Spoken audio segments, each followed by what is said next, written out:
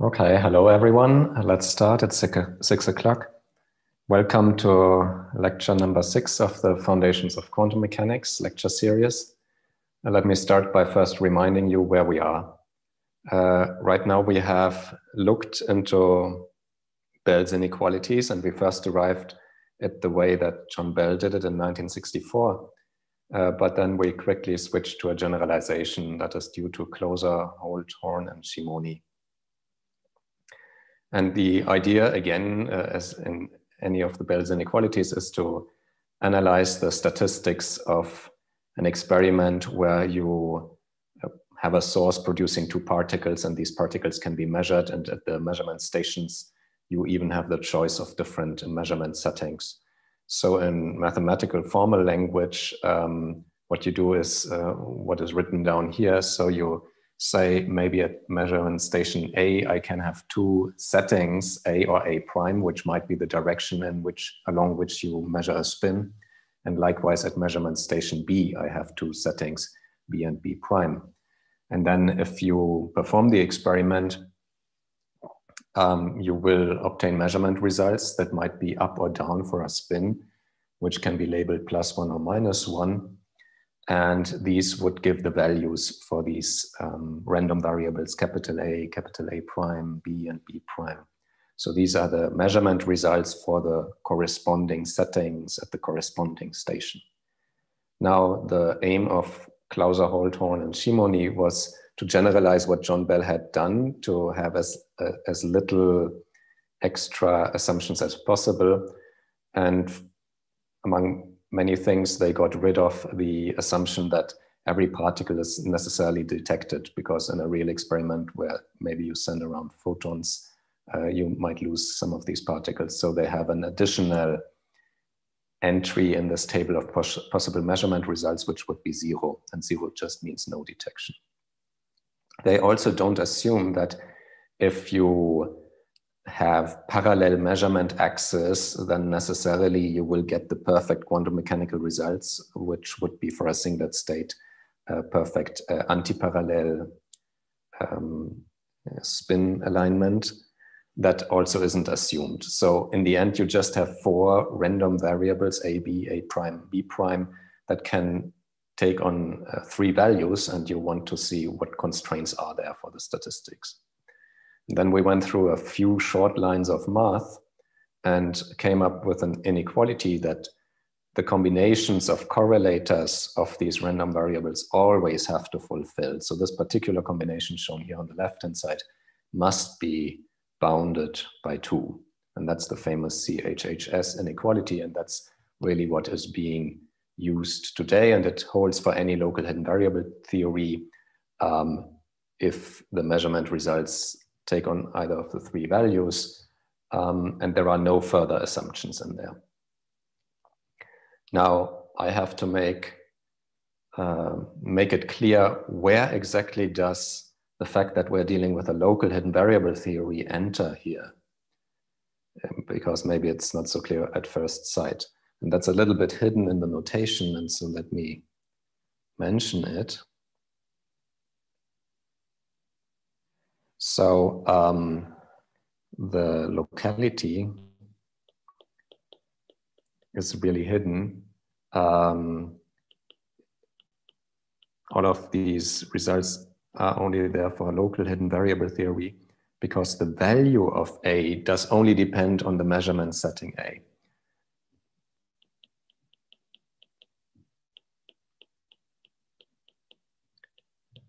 So capital A, remember this is an abbreviated notation, really stands for the measurement result obtained at station A, given the measurement direction little a, and given a certain value of the hidden variable.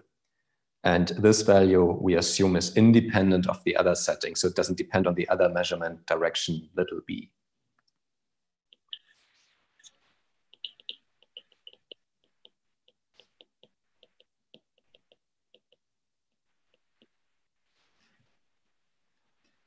Which means in our formulas, when we derive these formulas,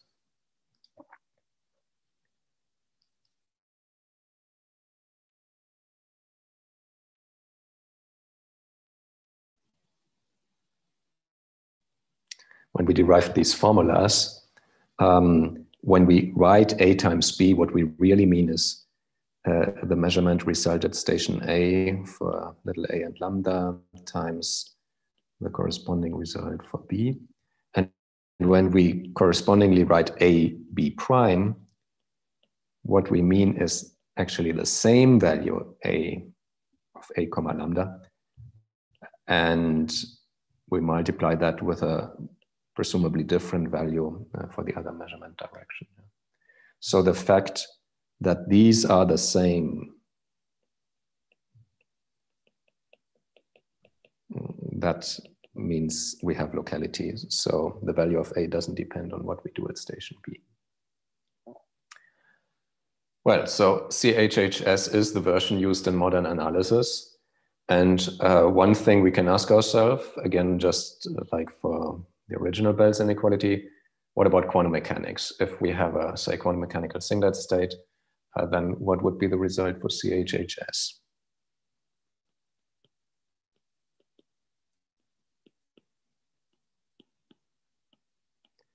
And again, this will depend on the measurement directions, so you have to choose them carefully. And one potential choice of measurement directions is the one I'm drawing right here. So there would be A and B, and there's an angle of pi quarter in between them. And then there is A prime and B prime. And again, these are similarly angles of pi quarter.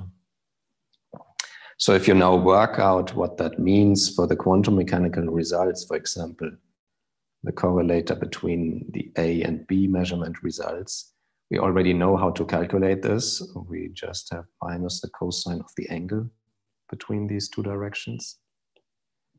And that's just minus 1 over square root of 2. And likewise, you can go through all the other correlators, and then you can add them up and work out the left-hand side of the CHHS inequality. And what you end up with is 2 times square root of 2. And this is obviously larger than the right-hand side bound, which was 2. In other words, there is a conflict between the predictions of quantum mechanics for this particular experiment, if you measure in these particular directions, between the predictions of quantum mechanics for the situation and local invariable theories.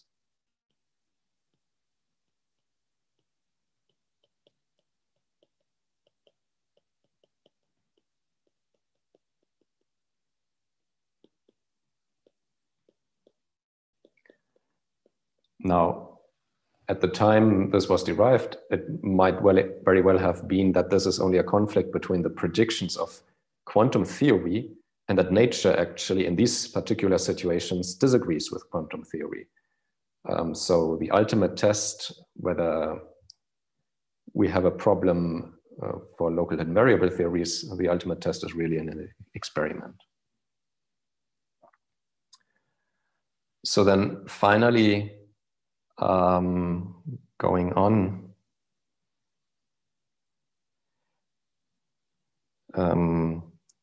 I just want to briefly come back to Merman's Gedankenexperiment. You remember this?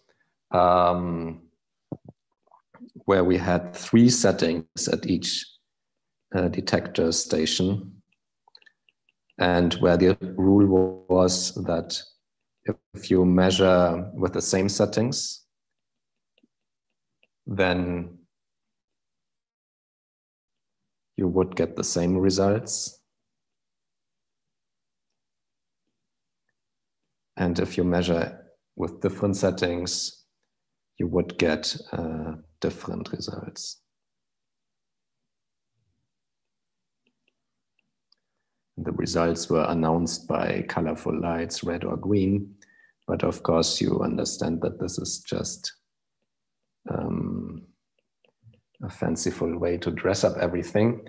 So it turns out that you can get exactly the results of Merman's Gedankenexperiment if you have spin 1/2 and if you have a singlet state and you cleverly arrange a mapping between these three possible settings and the measurement directions.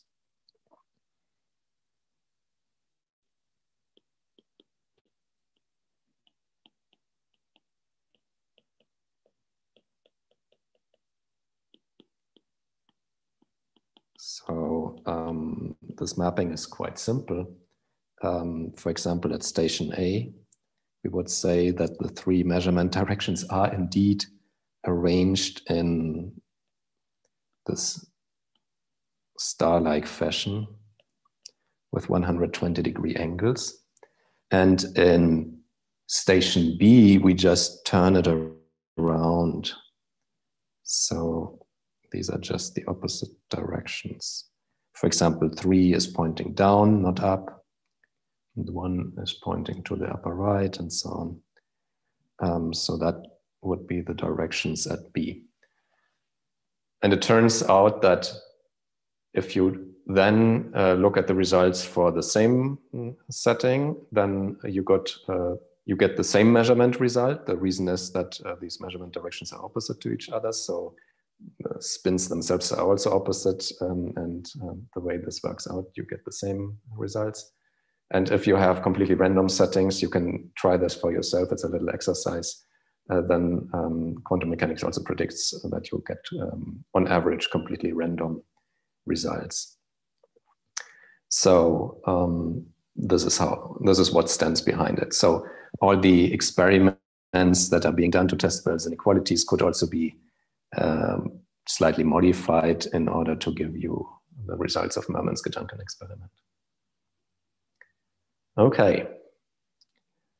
So now I thought I go ahead and tell you a little bit about all the possible experiments, the possible experimental implementations of Bell's inequalities that one can have.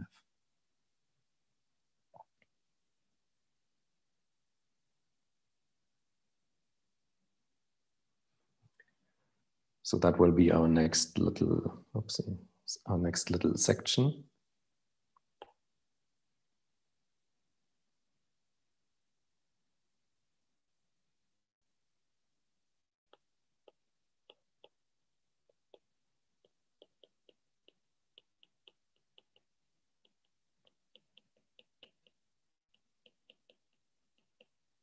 And there are three classes really of physical systems one can think of when trying to implement such an experiment. So the first would be simple spin systems like electron spins or nuclear spins. The second class would be photons with their polarization. And the third class, if you like, would be arbitrary controllable two-level systems, also known as qubits. So I will now try to say a little bit about each of these categories. And the nice thing is this also is just a nice tour through physics. Now, since I will have to show you many pictures, I thought I'd prepare some of them in advance. So the first, if you ask yourself, when can I have a singlet state for electrons? Well, you need 2 electrons, obviously. What's the simplest atom where you have 2 electrons? Well, it's the helium atom. And so this is the simplest situation. If you look to the right, you would see the energy spectrum of the single particle eigenstates of the Hamiltonian. And then you would start to occupy the lowest single particle state, the single particle ground state, with 2 electrons. According to the Pauli principle, they have to have opposite spins. And if you look at it closely, actually they are in a singlet state, because you know that the wave function of 2 fermions has to be overall antisymmetric. It will have an orbital part and a spin part in this case. The orbital part is symmetric because both of them are sitting in the same orbital. And so the spin part has to be antisymmetric. And if these are spin 1/2 particles, the only choice here is the singlet state. So if you were to go ahead and ionize such an atom then you would find the 2 electrons are in a singlet state and you could do all the Bell test measurements.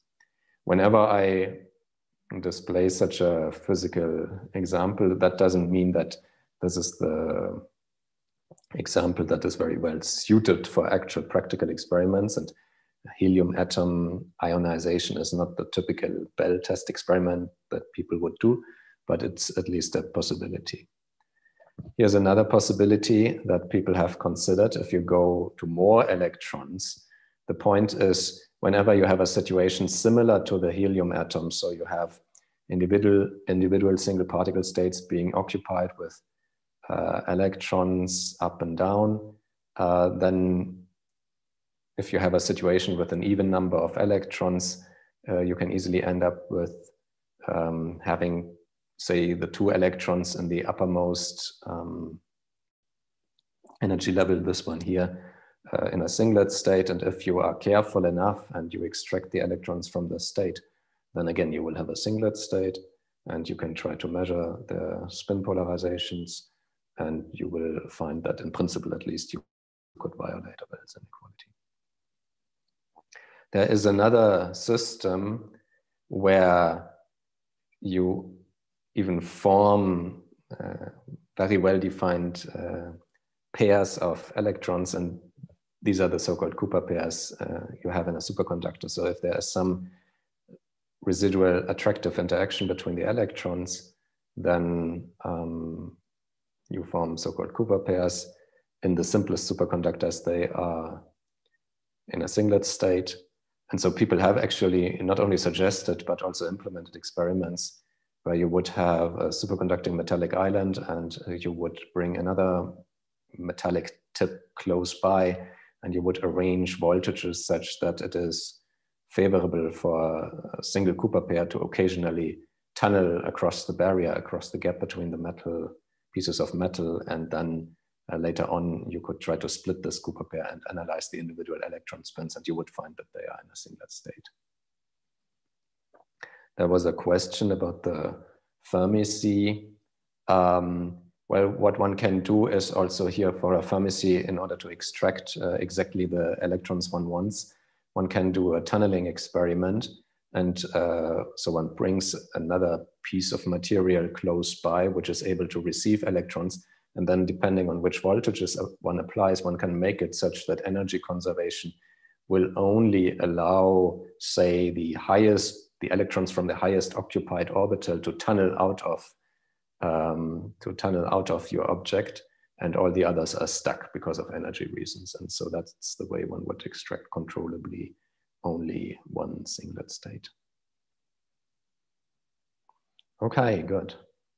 So now these are Cooper pairs. And again, such experiments have actually been done, but these are not among the most powerful Bell test experiments. The problem is a little bit to bring them to sufficiently large distances in order to fulfill this locality condition, which we already discussed a little bit before and which we will discuss again. Now, there are other spinful particles, of course. For example, if you have nuclei in atoms, then they can also have a spin. And so this picture would show you an electron cloud surrounding 2 nuclei in a molecule. And if the situation is right, then you could have a singlet state for the 2 nuclei. A very famous example is actually the hydrogen molecule. So the nuclei are just protons. Each proton has a spin 1/2. And if the 2 spin 1/2 are in a singlet state, it's called parahydrogen. Again, because we're dealing with fermions, there are constraints on the symmetry of the total wave function. So if the spin state is a singlet, you can have a symmetric orbital wave function. And so, yeah, you can try to, in principle, split such a molecule, and then you would have the nuclei in a singlet state. This has been at least proposed and to some extent implemented also for other molecules. Here's another interesting opportunity. Instead of trying to find a system where the particles are already in a singlet state, you can also have scattering situations. And this is at least historically important because it was one of the first situations in which Bell tests were performed. So even if you don't have any magnetic dipole-dipole interactions or anything, the Pauli principle alone guarantees that scattering is typically spin dependent. So the reason is, of course, again, if you have identical particles like fermions, then there are constraints on the total wave function. And for example, for fermions, the total wave function should be antisymmetric. So if the spins are in a singlet state, which is already antisymmetric, then the orbital part of the wave function will be symmetric. Symmetric in particular also means that you can find the two particles at the same spot at the same time. That is not forbidden in this case. And that's of course good to find them at the same spot at the same time, because if there is some interaction between them, then that can mean they can scatter. And so it turns out that if you have fermions with short-range interaction, for the reason I just explained, if you send them in with arbitrary spins, so sometimes you can think of it sometimes being a singlet state, sometimes a triplet state, then scattering will happen predominantly when they're in a singlet state. So if you then detect the particles flying off in different directions, so the scattering has taken place, you automatically select for particles in a singlet state, and then if you measure them, if you measure the spin, you can perform a Bell experiment. So that's spin-dependent scattering. Now, these were all spins, and therefore typically material particles like electrons or nuclei. Another very important class, I already mentioned it, are photons. And so since we haven't said too much about photons so far, I thought I have a little reminder for everyone about photons, because I don't know what's your background. Now, the easiest way to think of photons is to start with a situation where you don't have the electromagnetic field in free space, but it's confined, like in a cavity between two mirrors. Then even classical electromagnetism tells us that there are standing waves between those mirrors. They are also called cavity modes. And each of these cavity modes really corresponds, even classically, to a harmonic oscillator, because, for example, the electric field oscillates in a sinusoidal fashion, just like the coordinate of a harmonic oscillator. Now, if you treat a harmonic oscillator quantum mechanically, of course, you know that, well, it is a parabolic potential and the energies turn out to be equally spaced, where the spacing is proportional to the frequency of the harmonic oscillator. So the energy spacing is h bar omega. So the energy would be h bar omega times n plus 1/2. Now the n is the number of excitations in this harmonic oscillator, either 0 if you don't have any excitations, so you're in the ground state, or 1, 2, 3, and so on. But in this context, if the harmonic oscillator belongs to an electromagnetic field, you call the excitations also photons. So the number of photons is exactly equal to the number of excitations in this harmonic oscillator.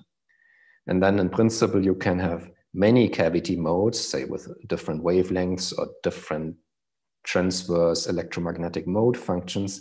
Each of them belongs to its own harmonic oscillator, and each of these harmonic oscillators can be occupied with a different number of excitations, a different number of photons. So that's the basic meaning of photon. Now, for our purposes, of course, in the end, we need something like a singlet state. And we need to look for an additional degree of freedom that maybe has just two possible values that can represent the spin, because the photon itself doesn't have at least not the same kind of spin 1/2 that the electron has. Now this can be brought about by looking at polarization.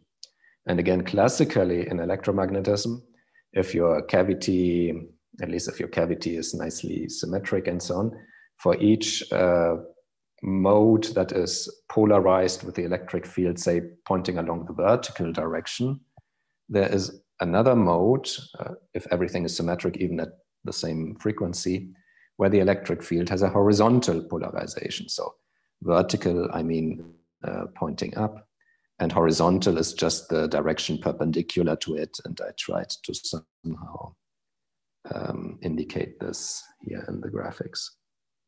So each of these is a different electromagnetic mode, a standing wave mode inside the cavity. Each of these belongs to a different harmonic oscillator. And each of these harmonic oscillators, when treated quantum mechanically, can be placed in some excitation state. For example, here the vertical mode has 2 photons and the horizontal mode would have 1 photon. That's how I draw the situation. So now that's polarization in modes. There's another aspect we have to discuss. So if you then do an actual Bell experiment, you will typically talk about photons that travel through space instead of being trapped in a cavity. But the nice thing is this can be treated in exactly the same framework. Just instead of having these standing wave modes that are trapped and don't travel, you would have traveling modes. So think of them as electromagnetic wave packets. And again, each such wave packet corresponds to a harmonic oscillator. You can have wave packets of different wavelength, of course, and also of different location. And you can actually construct a full basis of such electromagnetic traveling wave modes in the same manner that you can construct a full basis of electromagnetic standing waves inside a cavity. And these traveling modes, just like the cavity modes, again, also can have 2 different polarizations. So that brings us close to how the actual experiments have to be described with these traveling wave modes, but the mathematics remains the same. Okay. Now, just to keep our notation brief, I might in the following just say, look, if I have 1 photon, or if I want to look at these traveling wave modes, they come in 2 polarizations, vertical and horizontal, V or H. And I might use this notation where I talk of the state V, by which I mean one of those vertically polarized modes. I omit here in this notation the actual spatial shape of the mode, so which wavelength and which location and so on. That would have to be specified in addition, but sometimes for brevity, we omit it. Okay, so now each of these modes can still be occupied with many photons in principle. You could have 7 photons in one of these modes and 3 in the other. But for a Bell experiment, in the end, we only had, say, 2 electrons, and likewise here, I want to have only 2 photons. And so what we have to do now is, first we say that instead of spin 1/2 pointing up or down, I have a polarization, horizontal or vertical. And then I will construct a 2 photon state out of these modes. So let us have a look at this. When I write this here, H1, what I mean is there's exactly 1 photon currently occupying this mode, where the subscript 1 maybe indicates at which place in space is this mode, along which path is it traveling. And the H, of course, indicates the polarization. And then I take the product with another state where at location 2, there is a vertically polarized photon. So H1 times V2 is already a 2 photon state. But in order to have an entangled state, I shouldn't just have a product state. I should have another contribution. This is the second term. And so then HV minus VH, this is the equivalent wave function, equivalent to the singlet state for the electrons. And so to make it really, really clear, I also tried to draw the same situation below. So 1 and 2 are just 2 different locations in space at which these wave packets are located. And in the first part of my wave function, I have, say, a horizontally polarized mode being occupied with 1 photon at location 1 and a vertical photon at location 2. And then I subtract from that the other configuration where the roles are interchanged. So this is what this wave function means. In all contributions, there's exactly 2 photons, but they are distributed onto different modes.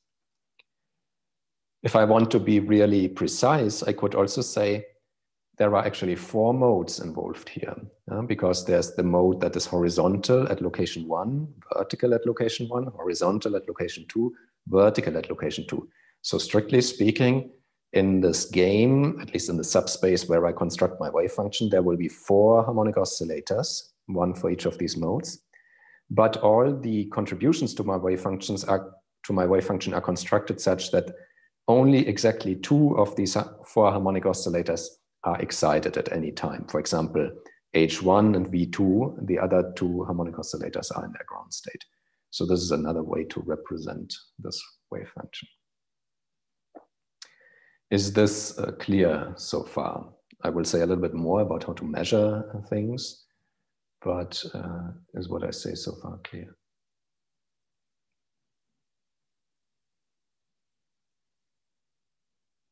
Well, it seems so. Just stop me at any time if something becomes unclear. Now, how do you measure photons? We said for electrons, you maybe bring them into a magnetic field in order to separate spin up from spin down. Here you have to resort to different purposes. Oh, there's a first question. How do we produce this singlet state? I haven't yet described it in detail. I will come to that once we finish our little excursion about photons. I come to a few physical examples where you can actually produce such wave functions. Okay. Oh,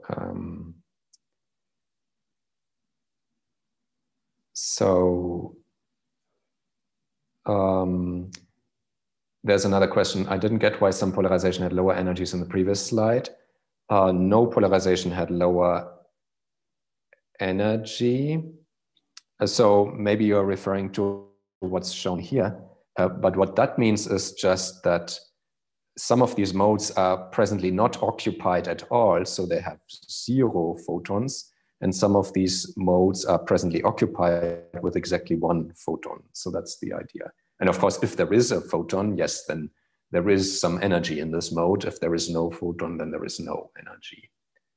But that's all of it. Yeah, it's not that somehow vertical would have higher energy than horizontal per se. Okay, I hope this got clear.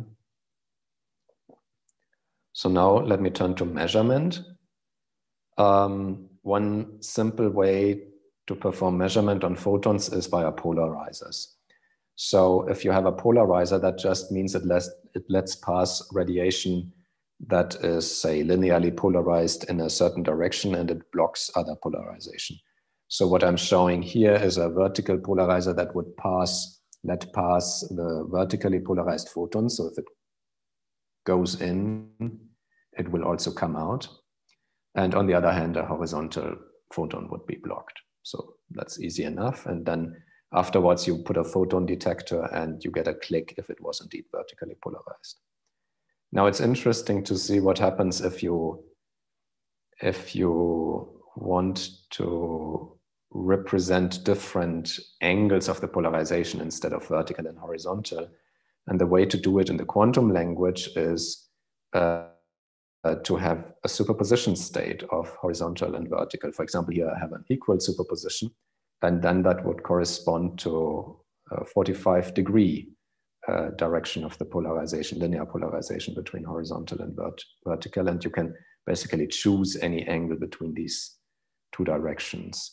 This directly corresponds to also the description of polarization in classical electromagnetism in Maxwell's equation, where you would say if the electric field has 2 components along the x and the y direction, if both of them are present, then the polarization is at an intermediate angle between the x and the y direction. Now, if I take such a state, an equal superposition of H and V, and try to transmit it through a polarizer, then say try to transmit it through this polarizer, then I would only transmit the vertical part. And that is only by probability only 50% of the whole state. So it would show up as 50% transmission. So you get a click at the detector that is placed behind the polarizer only in 50% of the attempts. Now, one can be a little bit better, because using such a polarizer, you never know if you don't get a click, is it because there was no photon to start with, or is it because it had the wrong polarization? And so eventually over time, people began to use slightly more sophisticated setups, namely so-called polarizing beam splitters. So here you have a piece of transparent material glued up in just the right manner, some piece of dielectric that will reflect one polarization and transmit the other polarization. This is of course much better, because now you can place two detectors, one in one beam path and the other in the other beam path, and then these two detectors will always detect your photon regardless of the polarization. So either it comes out vertical or horizontal. That's the idea. Okay, so let me summarize. I just want to make a little comparison between spin 1/2 and photons. So for spin 1/2, we know, of course, everything depends on the choice of basis. The typical basis we choose is, say, to pick an axis like the z-axis, and then to say whether the spin is pointing up or down along this axis. For the photon, the corresponding states would then be horizontal or vertical. Of course, this making this correspondence, that's a little bit my arbitrary choice, that I say up in the z direction would correspond to h, down in the z direction would correspond to v. So that's my arbitrary mapping, but these are two valid basis states. Now, what happens if I look at other directions? In the spin case, we already learned that if I want to have an up spin in the x direction, so an eigen vector of the spin operator in the x direction, that would be a superposition of up in the z direction and down in the z direction. And likewise, spin down in the x direction is this kind of superposition with a minus. Let me stop for a moment because I see another question. If we have the ground state, so n equals 0, how can it have a polarization if there is no photon in the wave packet? Okay, thank you for the question. So the way one likes to view this is to say, there is an electromagnetic mode just classically calculated from Maxwell's equations, for example, confined in a cavity. This mode has a shape and a polarization and a wavelength and a location. And this mode corresponds to a harmonic oscillator. Now this harmonic oscillator could be in the ground state. Then we would say it has 0 excitations and no extra energy beyond the ground state energy. Or it can have 1 excitation or 2 and so on. And then we say there's 1 photon, 2 photons and so on. But this mode always exists, even if it's in its ground state. So that's the thinking. And therefore it also has a polarization and a location and so on. So to speak, think of it like a container. It can contain 0, 1, 2, 3 photons, but it's always there. This container, this mode is always there. There's another question. Why the photon superposition makes sense also classically, but the spin superposition doesn't? Oh, that's an interesting, very interesting question. So one of the things here is that when we dealt with spins, at least the way we dealt with them, we were thinking of fermions, and there's only one fermion at most in a given state at any given time.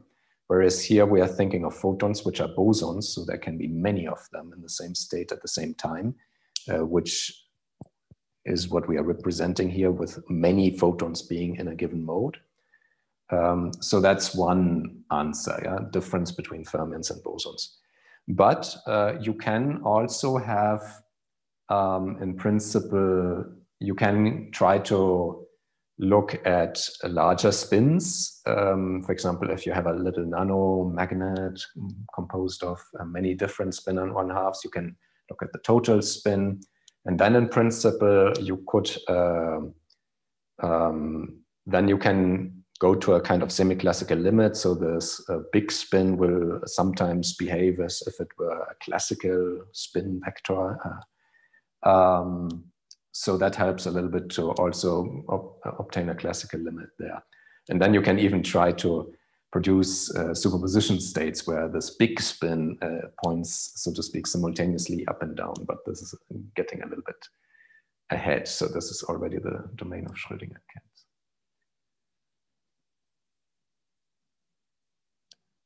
Someone else asks, is there a photon for n equals 0? No. N equals 0 means 0 photons, n equals 1 means 1 photon, n equals 2 means 2 photons. So that's the language we use. I mean, you understand all of this is language, so to speak. Okay. So back to maybe this little comparison table. For the spin 1/2, we can say, oh, if it points in the x direction, that is really a superposition of pointing up or down in the z direction. And likewise, we already said that for the photon also, I can have a superposition of, say, horizontal plus vertical. And at least I argued that this would be polarized along the 45-degree direction. If it's minus, then it would be polarized in the other 45-degree direction. You could, in principle, check these things for yourself if you occupy such a mode with a large number of photons and build a more macroscopic state, so to speak. You can literally evaluate the expectation value of the electric field operator. And it will teach you that indeed, yes, you are polarized 45-degree in, say, one of these cases. And then finally, it's interesting to see the correspondence when I have spin 1/2 in the y direction. Again, we maybe mentioned briefly the shape of the eigenvectors as written down on the z basis. So they have this little I here. And you can try to form similar combinations out of the horizontal and vertical polarizations for the photons. And it turns out that if you then analyze them, what you really have constructed in this way are circularly polarized states. So either clockwise or counterclockwise circularly polarized states. Again, this is most easily confirmed if you then, for example, look at the expectation value of the electric field operator. And then it's like in classical Maxwell polarization physics, if you have in the complex language for the electric field vector, the x component and y component have a phase shift of pi/2. So one of them is, say, I times the other. Then indeed you have a circular polarization case. So all of this translates nicely between spin and photon. And also for the photon case, there's a nice correspondence between the quantum language written down here and the classical physics of polarization. Okay, fine. One final remark about polarization. There is a little difference when these experiments are analyzed, and that has to do with the angle between the two states. So if I have spin 1/2, then the spin up in the z direction is, well, pointing up, and spin down is pointing down. So the angle between them is 180 degrees. And so, for example, for Bell, for our correlators that we like to calculate, this means that if A and B are +1 each of them, if I get a spin pointing along the measurement direction at the respective station, then if I take this product and average in a singlet state, we know already that we expect minus cosine of the angle between the A and B measurement directions. For the photon, we have horizontal and vertical. There's only an angle of 90 degrees between these two orthogonal states. So as a consequence, the correct result in quantum mechanics is actually obtained if you have cosine of twice the angle between them, because you want, if the angle is 90 degrees, you actually want to have the same result as you would have for the spin 1/2 for 180 degrees. Okay, so that's just a little side note so one doesn't get confused. Okay, so now returning to the possible experiments one can do. So one of the oldest experiments for photons in the context of Bell's inequalities is really annihilation. So in particular, if one has positronium, which consists of an electron and a positron going around each other, so it's even a bound state, then they can annihilate, leaving behind only energy, and this energy is in the form of 2 photons that are emitted in opposite directions. And these are actually kinds of experiments which were done much before Bell came up with his ideas. Here I list the earliest version of these experiments. And it turns out if you do a careful analysis of the polarization state of these 2 photons, then written in this horizontal vertical basis, it's horizontal vertical minus vertical horizontal. So that's, so to speak, the singlet state for the photons. One can also write it in the circular polarization basis, then you would also find they have opposite circular polarizations. So that's one way to take matter, convert it completely to energy in the form of 2 photons, and they even have the right spin state that we like. But it's maybe not so controllable. You don't have so much positronium lying around. And so it's more like a high energy experiment. What I now want to come to is more transitions inside atoms where you emit photons. And then you look at situations where you emit 2 photons and then you look at their polarization. But before we get there, I really should, again, take a little excursion and tell you about what happens with the photon polarization during a transition. Maybe you have learned this in some lecture, but I want to repeat it. So this is, of course, given by the so-called transition dipole moment. What does it mean? So let's look at the simplest case. We have one s orbital, say at higher energies, and one p-type orbital at lower energy. So I've plotted the shape of these orbitals here. And there's just spontaneous emission, say, from the higher energy orbital to the lower energy orbital, and it will emit a photon. The question is, what about the polarization of this photon? Yeah? So maybe I know something specific. I know that the orbital that I'm decaying into is a px orbital. So it's this characteristic shape aligned with the x-axis.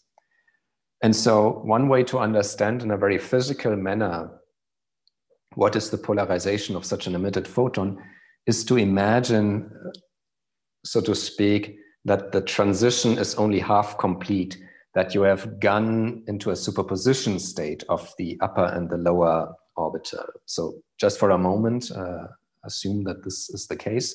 So you have a superposition of S and of Px with some prefactors that are not so important. And each of them, of course, oscillates at its own eigenfrequency. And so if you now calculate the probability density psi squared in this superposition and plot it as a function of position in space, then what you see is actually that this psi squared will become time dependent because you have a superposition of these 2 different energy eigenstates. So at some point in time, you might see there's some more or less isotropic cloud maybe. At another point in time, you find that because of the superposition of Px and S, you have more probability density on the right-hand part of the wave function to the right of the nucleus. And later it comes back to the more or less equal situation. And then you have a little bit more probability density to the left and then again to the right. So what you really see, and I encourage you all to program this on the computer and make a little movie yourself, is that the dipole, or even literally the charge density, this cloud, the electron cloud, oscillates in the x direction. And that's then exactly also the polarization of the photon. So it's like a classical antenna that oscillates in the x direction. Formally, if you want to do the calculation, You don't even need to go through all of this. You can just say what matters for the radiated electromagnetic wave is really the dipole operator, so charge times position of the electron. And if I'm interested in the transition, I should not calculate the expectation value of this in one of the states, but really the matrix element, the transition matrix element between S and Px of the dipole operator. And it turns out that this also points along the x direction for the same reason. So superposition of S and Px has some charge density oscillating in the x direction. Okay, so this is good to know, because now we can understand better what happens if I have photons emitted from an atom and what might be the polarization physics. Now, we need a situation where we have two photons emitted, and where somehow these two photons are not completely independent, but we make sure that their polarizations are correlated with each other. Otherwise, this can never work. And so the situation that people invented for this purpose, or that they exploited for this purpose, is called atomic cascade. So cascade means that two things happen in succession, one after the other. And this is shown here. So maybe it's good first to look at the right-hand side at this level diagram. Yeah. So I imagine I have an atom at first residing in an S state. So I don't write down the full notation for these atomic levels. Typically, you would have to say which major quantum number n is really occupied. So maybe it's a 4s state. And if I have 2 electrons in the outer shell of this atom, I would have even a more complicated notation. For me, it's just important that the symmetry is an S-type symmetry. And so the typical dipole transition then can go to a p state. And so what we want to envisage is a situation where really I did have, say, 2 electrons. And so I can have a 2-step transition where I also emit 2 photons. And this 2-step transition will go through an intermediate p-type state. Now, of these p-type states, there are several, yeah? Px, pz, and py. And that's the typical basis of the 3 degenerate p-type orbitals. And now the question is, which transition pathway do you take? And the point is that if the first photon is emitted along this branch, going from S to Px, then of course now your atom is in the state Px. So the second photon must also be emitted from the state when it goes to the ground state S. And likewise, if you first go to Py, the second photon also has to start off from Py. So that's the mechanism by which you get this correlation between the 2 photons, because they share the intermediate level. That's the trick. Now, which of these states will matter, or how does the polarization structure really look like? That depends a little bit in which direction the photons are emitted. And so the very clear-cut, simplest case I show on the left. So here you see an atom which emits photons back to back into opposite directions. And say these directions are the Z direction. Then we know already from classical electromagnetism to detect some far field radiation, for example, up here, you have to have an electromagnetic wave that is polarized perpendicular to the propagation direction of the electromagnetic wave. So somewhere in this plane of the 2 axes that are already labeled H and V for horizontal and vertical. So somewhere in the XY plane. And likewise down here, you can only detect radiation, which is polarized in the XY plane. Anything else would contradict basic Maxwell. So at least in these directions, if you detect photons, they must have come from one of these transitions that went through an intermediate state that had either X polarization or Y polarization. And so that's why in this level scheme to the right, I did not draw a transition that goes via the PZ state, simply because it will not involve, you will not see any of these PZ type photons if you only detect along the directions that I draw. Okay, so if you do detect along the Z direction, back to back, these two photons, then they have either X or Y polarization. And I already explained to you that by this cascade in the atom, if one of the photons is X, the other is also X. And if one of them is Y, the other is also Y. And then we can label X horizontal and we can label Y vertical. And so this is actually the state that you would measure in such a cascade experiment. And I think I will still today come to some of these experiments that actually have used this. This is just to set the general stage. So these are atomic cascades. That's nice, that works nicely. But there's also an alternative, and that's quite famous because it was used in many important experiments. And that is so-called parametric down conversion. Now, how does this work? Basically, you split one photon into two. So what you need is a piece of material, because in free space, it never happens that a photon will split into two. But you need some piece of material. And well, at some level, any piece of material becomes a nonlinear optical medium. Nonlinear means that if you look at the polarization, so the dipole moment per volume of this material, when it is hit by an electromagnetic wave, this polarization, of course, is to lowest order linear in the exciting electric field. But if you look more closely at the dynamics of these electron clouds inside the atoms as they are oscillating under the influence of the incoming electromagnetic field, you realize that the response is a little bit more complicated. And you can also have contributions to the polarization that go like the square of the electric field or like the third power and higher orders. So this is simply because even if the incoming radiation is sinusoidal, the outgoing the resulting dipole moment can be something more complicated. And also the relation simply doesn't need to be linear between E and P. Okay, so this can happen basically in any medium. The only question is that in some media, maybe for symmetry reasons, the E squared term is forbidden and you start only with the E cubed term and so on. And then what happens in a quantum language, I've tried to write down in the Hamiltonian. So this maybe requires a little bit more formalism than we had chance to discuss so far. But at least those of you who have taken a slightly more advanced quantum mechanics course, well, you know that harmonic oscillators are described by annihilation and creation operators. So this one destroys an excitation. And in our case, we would say a photon in mode K.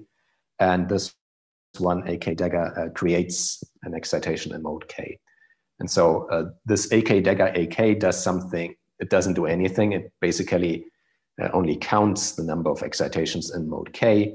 And then you multiply this by h bar omega K, which is the energy per photon. And so if you sum this over all modes K, you get the total energy stored in the field. So that is relatively simple. But this nonlinear behavior, that you have this strange behavior in the polarization for an impinging electric field, that also has consequences in the Hamiltonian of this medium. It leads to extra terms in the Hamiltonian. And these extra terms, they look like, say, one photon can be destroyed and several others can be created. So there can be many terms, and it may depend on the material which ones are allowed. But I've written down maybe the most important for our purposes. It's the one shown here.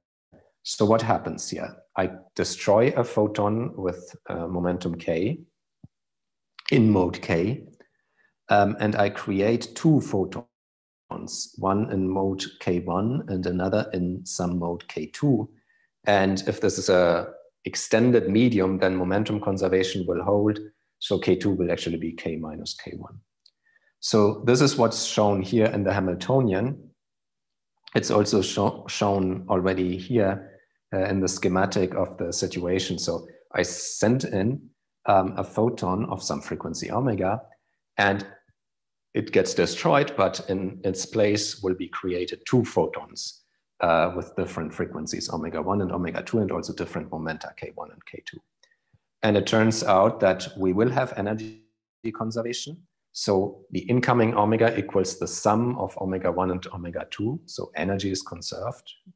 So frequency is conserved, you could say. And we have momentum conservation, but this is only if the piece of material is really very much extended. Then momentum conservation will hold, and K equals K1 plus K2. And so the way one likes to draw these things sometimes is in terms of these so-called Feynman diagrams. And in principle, you could then look at a succession of such events, but in these experiments, this lowest order event is really the one we care about, where one photon gets split into two. And it turns out that the resulting photon pair, they are entangled, and they are also entangled in their polarization.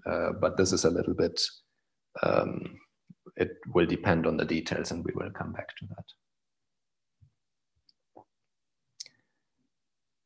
Okay, so yeah, so the polarization structure, just to give a preview, it could be, say, HH plus VV. It could be something like HV plus VH. It depends on the details. And in general, there will also be entanglement even in frequency and direction. So if you want to write down the total state of the two photons after this event has happened, then you would end up writing down a rather complicated wave function where you sum over all possible momenta, K1 and K2, and also all possible polarizations. Let's call them sigma 1 and sigma 2. Imagine these are the vectors depicting the direction of polarization. And so the first photon would be in state K1, comma sigma 1, and the second photon in state K2, comma sigma 2. And you would superimpose many of these states, each of them with their own amplitude psi. And so this in general would not be a product state, but an entangled state with all these degrees of freedom. And then it's up to the experimentalist to either select afterwards only some of these photons, or arrange the setup that maybe only a certain photon pairs can be produced, and then maybe you don't want entanglement in the direction and only have something in the polarization direction. What favors the emission of K1 and K2 at an angle? The point is that you need to look at the dispersion relation of the medium. And since you have to fulfill both energy conservation and momentum conservation, it's actually not so trivial to fulfill both of them. And in free space, of course, I could easily fulfill both of them if both K1 and K2 and K are all parallel and it's always in the same direction, because in free space, omega is simply linear in the magnitude of K. So energy and momentum conservation would nicely match up. But if you're inside a medium, it's much more complicated. You have some dispersion. Omega of K is something more complicated. And then it, in general, will turn out that you will have them emitted at an angle. So there's another question about the Hamiltonian. So the first term is our usual Hamiltonian for the linear case. Yes, I agree. So the Hamiltonian is quadratic, and the equations of motion that would be derived from them, so Heisenberg's equations of motion, would be linear. And the second term, the second term describes the nonlinear processes, and this little g would be proportional to some polarization tensor. And in this case, if I have 3 photon operators involved in the Hamiltonian, I'm actually describing a so-called Chi2 process for anyone for whom this language is familiar. Yeah.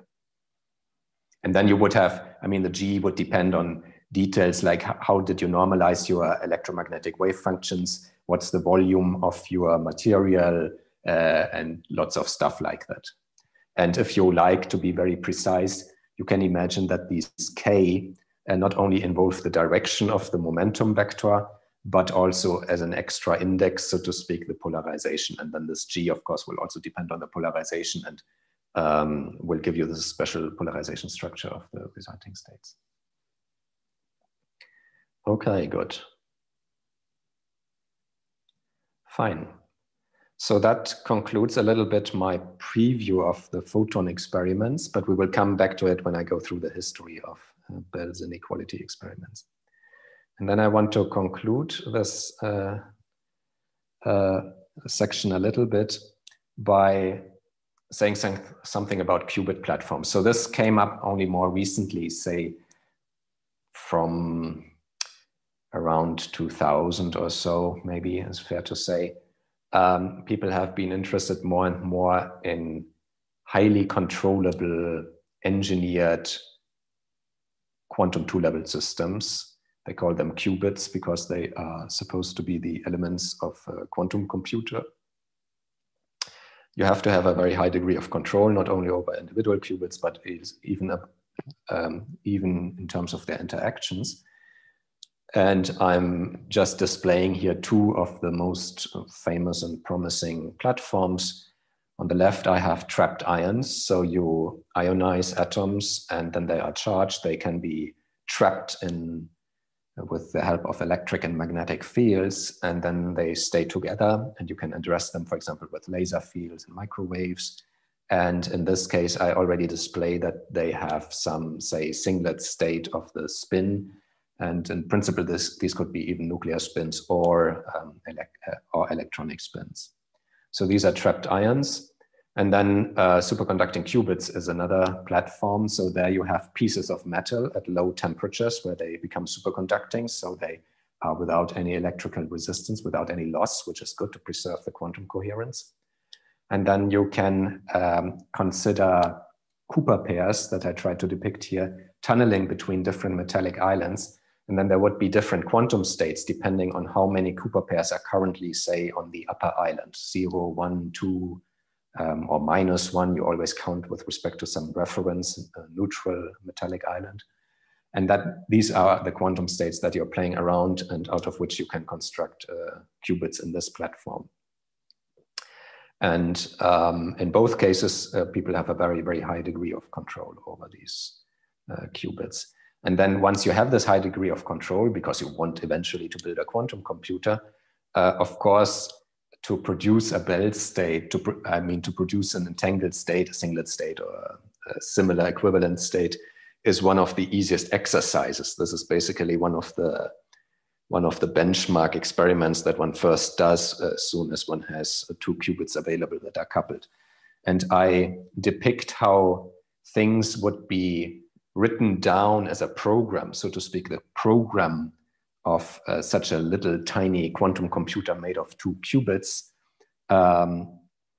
Such a program, by the way, is also called quantum circuit. So a quantum circuit is not a physical hardware device. It is rather really this timetable or program that says which operations you take in which sequence. And so here we would have a situation where we start out with the 0 state. So this is a spin up, if you like. You just need to define it with a 0 state in both qubits. So it's a product state between the qubits. Then on one of the qubits, on qubit number 1, you apply what is generally called the Hadamard gate. So it takes the 0 state and turns it into a superposition of 0 plus 1. So that requires only single qubit control. And then you let the interaction between the two qubits act for some while in order to implement a so-called C0 gate. C0 means controlled not, so you flip the second qubit in case the first qubit was a 1. Then you flip also the second qubit, and in this case it would flip from 0 to 1. If, however, the first qubit was in the 0 state, you don't do anything. So it's really a controlled not that depends on the state of the first qubit. And so now if you follow this sequence, just a Hadamard gate and a C0 gate, and you follow it closely, then after the Hadamard, you have a superposition of the first qubit, and then you flip the second qubit depending on the state of the first. And if you think about it, this means you end up with this superposition where the states of the two qubits are correlated. So the second one will be 1 only if the first one is also 1. So in there you already have an entangled state. Now maybe you don't like it that it doesn't look like a singlet state, but that's very easily rectified.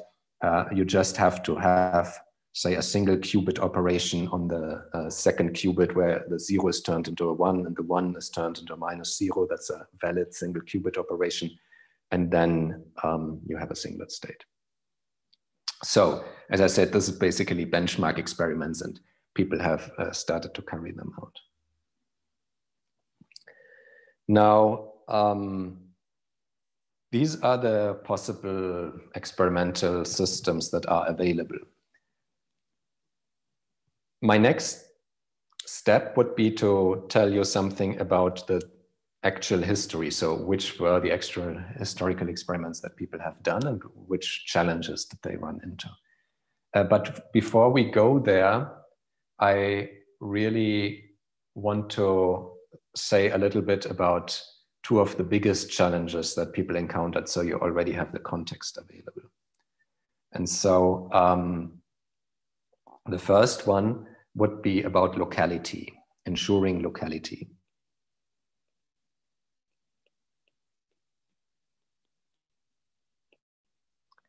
So we mentioned it several times. We want to make sure that the result at station A does not depend on the detector setting at station B. And well, in general, there could be interactions, even long-range interactions, even a weak Coulomb interaction over long ranges could presumably still influence the other detector station. So the way we tried to avoid this was to appeal to the theory of relativity, to say light is the fastest way you can exchange signals. And so we want to set up a situation where not even light, not even a light signal could in time reach the other detector station to reveal the setting. And so I now want to be very, very precise about this point.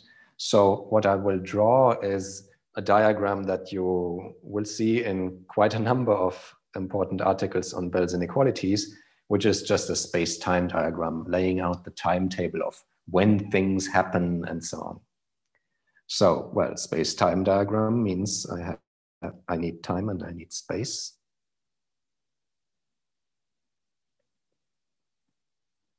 So X and CT.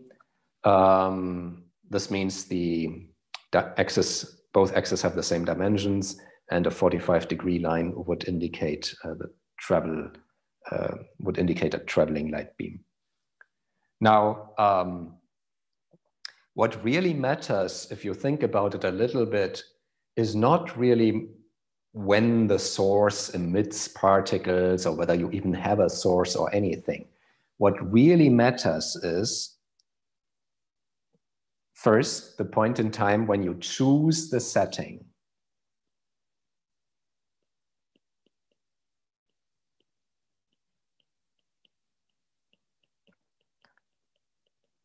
Because then the setting is fixed. And from that point onward, the setting could be revealed in principle via a signal to the other detector station. So this point in time is very important.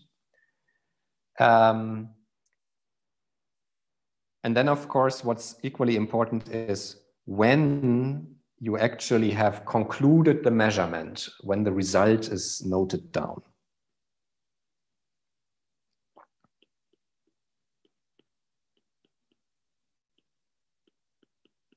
So that it cannot be changed anymore. And now what happens is, of course, that in principle, starting from this point onwards, in principle, a light signal could start to travel outwards from this location of the detector to reach any other possible detector that might be around and willing to listen to this message. So it's a light signal. We draw a 45-degree line. And so this, of course, could go in both directions. And so if I want to make it really clear, the setting could be known to any of this forward light cone. Yeah. So this is where someone would know the detector setting.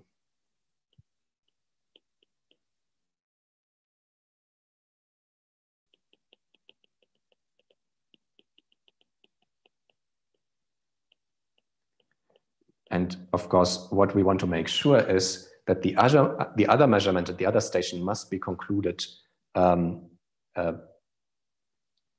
before the detector setting can be known. So this would have been station A, let's say, and then there would be a station B. Maybe the choice of setting is even initiated simultaneously, and also the measurement takes about the same time. And if the situation is like the one I'm depicting here, then indeed, there is no way that this measurement result, which is now noted down at this point, could have been influenced by knowledge of the detector setting at A, unless we have signals traveling faster than light. And likewise, the same is true also in the other direction. The choice of the setting at detector B might start to travel outward at the speed of light, again, in both directions. So again, in this piece of the diagram, the detector setting would be known. But if station A has concluded its measurement in time before anything from B can have reached it, then we are safe. So this is the basic idea. And so we could say if this is the distance L, and this total time between setting the detector and finishing the measurement is delta t, then what we want is L should be larger than C times delta t, then we're safe. So this is locality. And obviously it requires you to measure relatively fast and also to choose a setting only at the last moment, not have it on there all the time already. And it typically will also require you to have a suitable separation. That depends on how fast you can measure, of course. Okay, so this is one thing I wanted to say, and it's very important, and it will come back several times. Is there already a question here? That's conceptually important.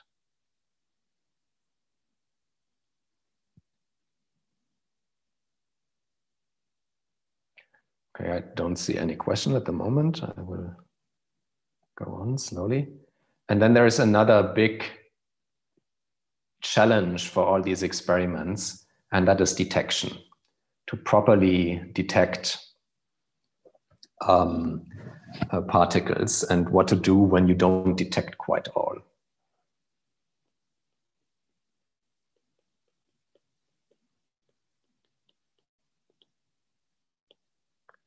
So the problem is, of course, and this was especially a problem in the first experiments, your typical detector, your typical photon detector may not be that great. Yeah? So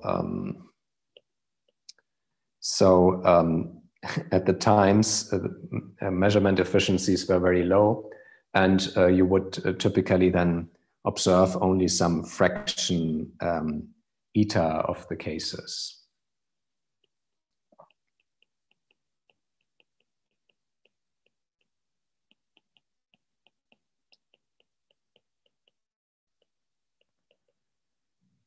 So what this really means is that if I have, say, the CHHS inequality, and I take what I do serious and I say A and B are plus or minus 1 if I do detect something, but 0 if I don't detect anything. That's what we said.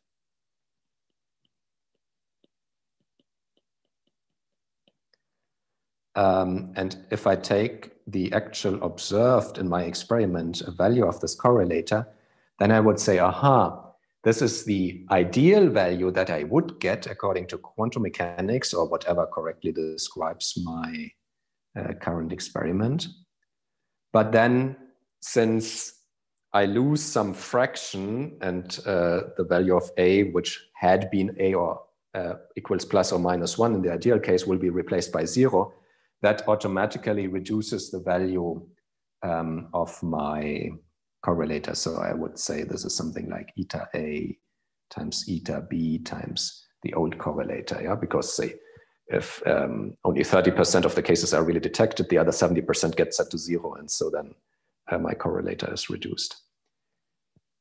This is a problem, obviously, because if you don't want to make any extra assumptions, then you should use this correlator that is actually honestly observed in the experiment and inject it into your CHHS inequality. Now, the problem is that this correlator comes out less than the ideal value. And so at some point, if this detector efficiency is too low, then you won't even in an experiment that is really described by quantum mechanics, you will not violate CHHS simply because all the values of your correlators will be reduced. So if this factor is actually less than 1 over square root of 2, which square root of 2 was the extra factor that quantum mechanics gives you over the bound from CHHS, then the left-hand side of the CHHS inequality will actually, from the observed data, will actually not violate the bound. It will actually be compatible with local hidden variable theories, even if you have set up the experiment so that the ideal values would correspond to quantum mechanics. So that's a little bit disappointing then. And this, for a long time, this was the case for all experiments that had been done. Yeah?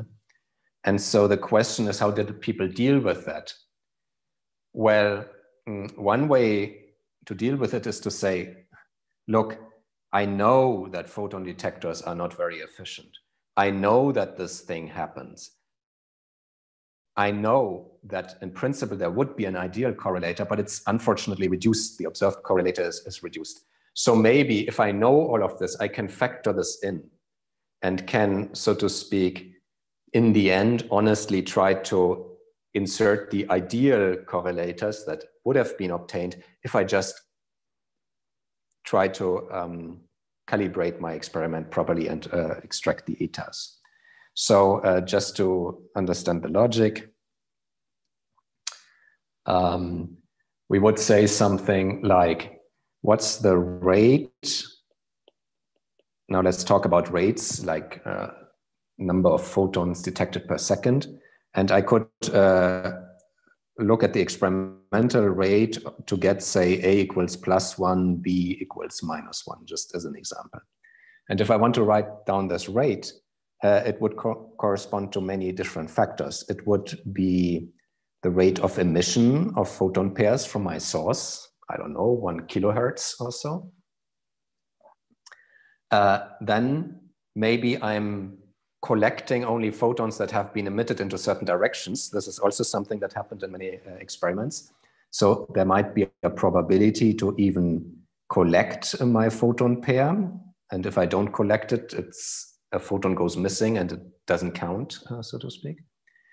Then I multiply with my ideal, possibly my ideal probability to have A equals +1 and B equals -1. So if I'm thinking in terms of CHHS, I would actually try in my ansatz that this could come from a local hidden variable theory. Of course, if I want to predict the true experimental results, I will have the hypothesis that quantum mechanics holds. So at this point, I will have the quantum mechanical probability.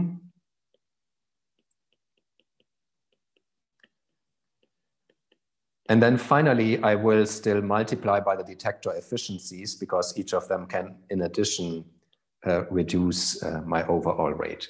So any sensible person would make this ansatz for the total rate that is observed in the actual experiment. And if you're willing to believe this ansatz, and you're willing to calibrate your detectors, which you can do in separate experiments, and also say calculate or calibrate your collection efficiency and your pair emission rate, then of course it's very easy. Yeah? Then you can just extract from all of these formulas the P that you would have.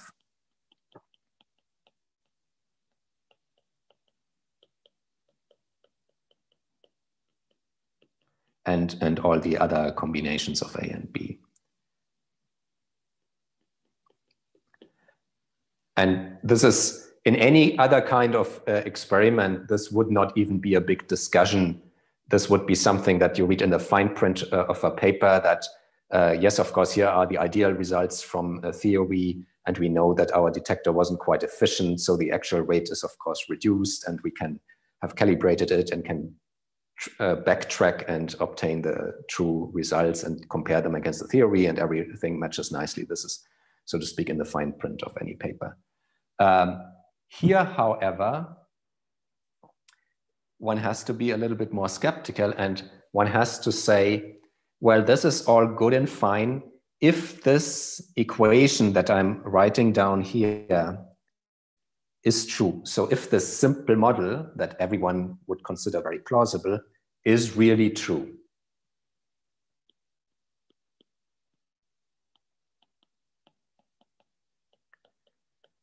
And the reason why we're skeptical is, of course, because we want to make so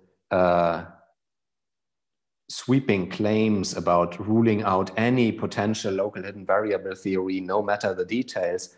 And if we want to make these claims and talk about the foundations of physics, then we shouldn't just assume in the course of our analysis that such a simplistic model is necessarily true. But sometimes we want to assume this in order to make progress in our analysis. And this was also true for the early experiments. And so then to assume that this model is true means we are basically assuming that the loss of photons has nothing to do with, say, the detailed hidden variable state. So the fact that I lose a photon has nothing to do with the detector setting at this detector or the other detector, or maybe the hidden variable in the photon pair. It's just something that happens randomly and independently to every photon. It's just a loss. This is what we would assume. And this was summarized under the heading of fair sampling hypothesis.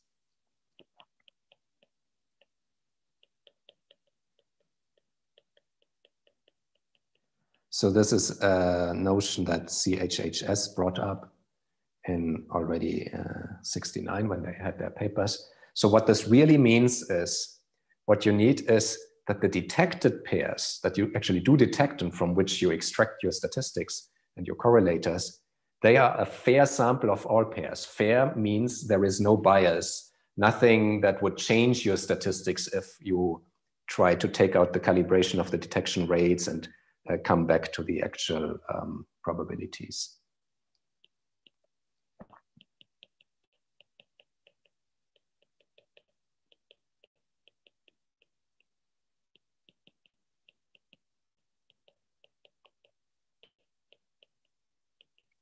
So the detected pairs are a fair sample of all pairs. And so this hypothesis has been used for a very long time in order to analyze Bell inequality experiments. There were also other versions of such hypothesis, just always looking at the experiment, looking at how you would like to analyze it, knowing that it's not quite ideal, and then giving a name to this assumption. But I don't want to go into the various versions that there were. Okay, so I guess this is it for today, just a little preview. Next time, I will still take some time to go through the actual Bell test experiments as they came up throughout history and how they addressed these challenges, especially with detection and locality. Okay, but now I still want to give you opportunity to ask any questions.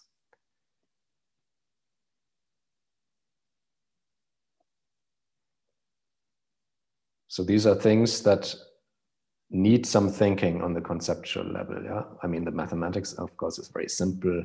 Anyone analyzing some experiment would do something like this, but conceptually it's still important. And likewise, the locality.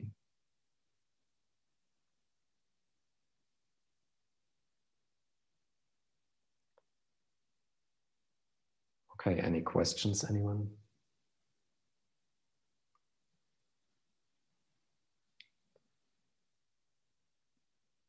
Okay, maybe exam questions we can ask separately. It should be in Mein Campus. I'm a little bit astonished. I